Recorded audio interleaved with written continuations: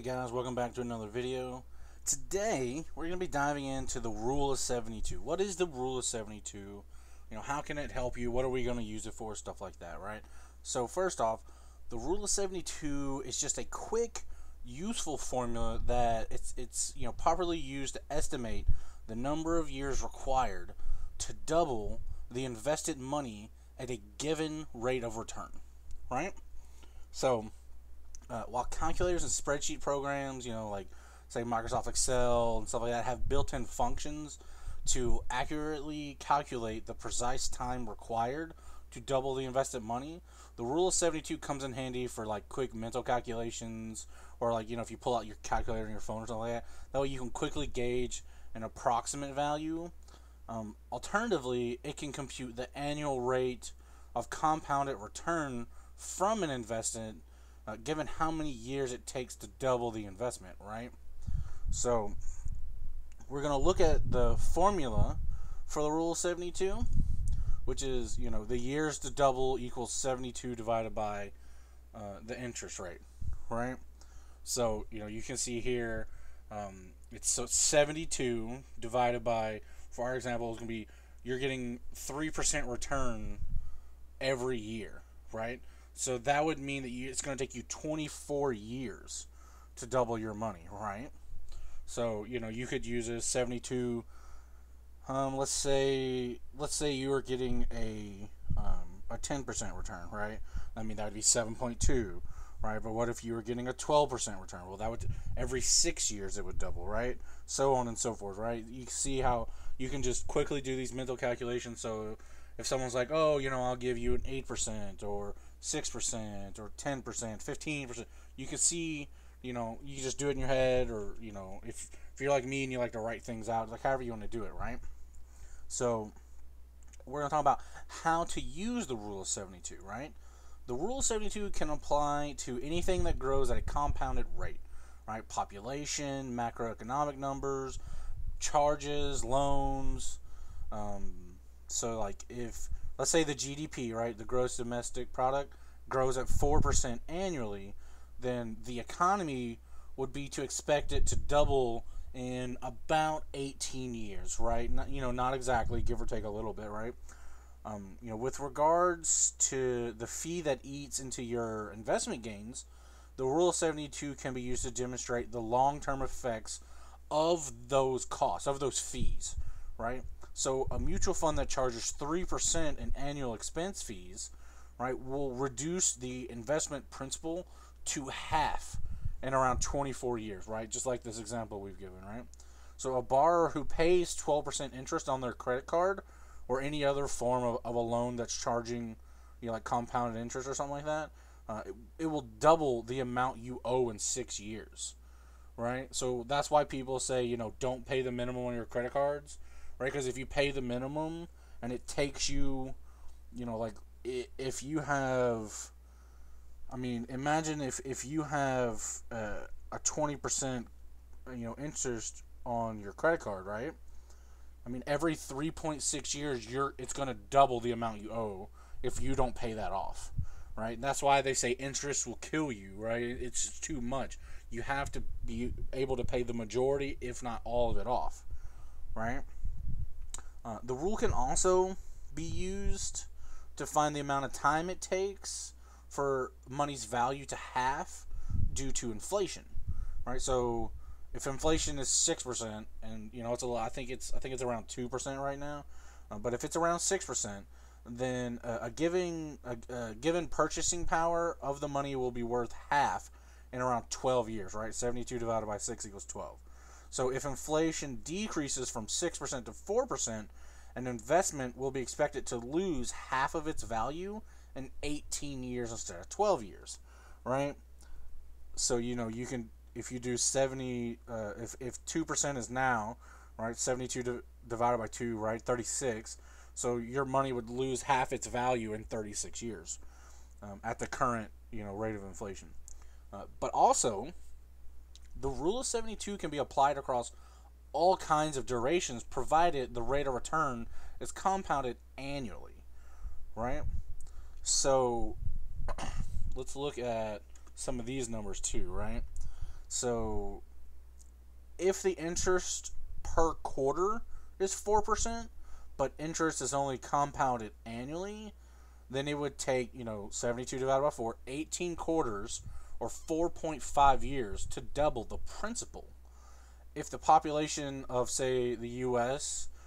Increases at a rate of 1% per month, it will double in 72 months, or about 6 years, right? So let's talk about, some FAQs, right? So who came up with the rule of 72?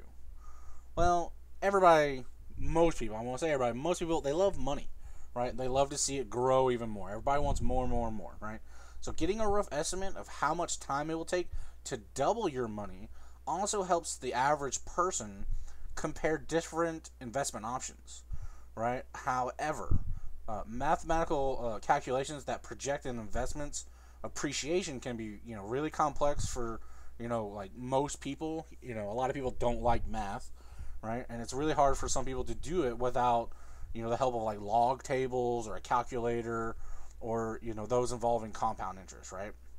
So the rule of 72 offers a useful shortcut. It's a simplified version of a logarithmic calculation involving complex functions, like taking the natural log of numbers, right? The rule applies to the exponential growth of an investment based on a compounded rate of return. So, we talked about how to calculate the rule of 72, right? You take 72 divided by the projected annual return, and that's the number of years, approximately. And I want to make sure I keep saying this, about or approximately, because it's not exact, right? It's if you take 72 divided by 2 and it's 36, and you're sitting there thinking, okay, in exactly 36 years, but it's not exactly 30. It's a it could be 36.1, it could be 36.2. Like there could be some months before or after, right? It's not exact. It's just to give you a rough estimate, approximately, about, right? So like let's take another example. So if an investment promises 8% annual compounded rate of return, right? It will take approximately 9 years, which is 72 divided by 8, to double that invested money.